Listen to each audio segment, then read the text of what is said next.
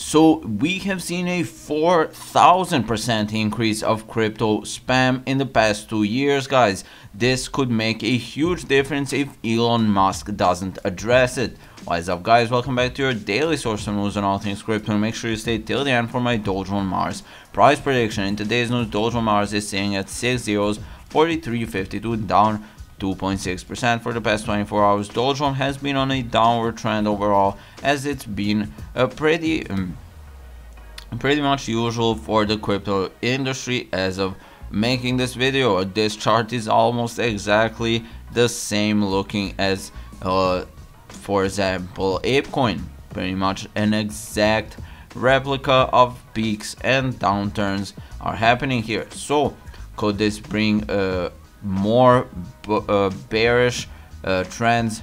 As we can see, 4,000% increase in crypto spam on Twitter. If Elon Musk doesn't address this could be very bad for the coin. So would-be Twitter owner Elon Musk plans to shake the crypto spammers out of Twitter, disputing claims that fake accounts are only 5% of the total. Spam and bots have been annoying anyone that uses the internet for years, but recently this digital scourge has ramped up activity in the crypto sector in a big way. Crypto intelligence provider Lunar Crash has revealed spam in the crypto sphere has increased by an astonishing 3,894%. The firm has been collecting crypto-specific social data since 2019 and says not only is spam at an all-time high, it's also the fastest growing metric on social media. The findings were published in a Thursday report stating that more spam accounts than you would think are actually people. For this reason, it is often a challenge for software to detect and flag spam. Twitter is the social media platform of choice for the crypto industry, and it's awash with spam and bots. There has been an estimated 1,374% increase in Twitter spam volume over the past 2 years, according to Lunar Crush.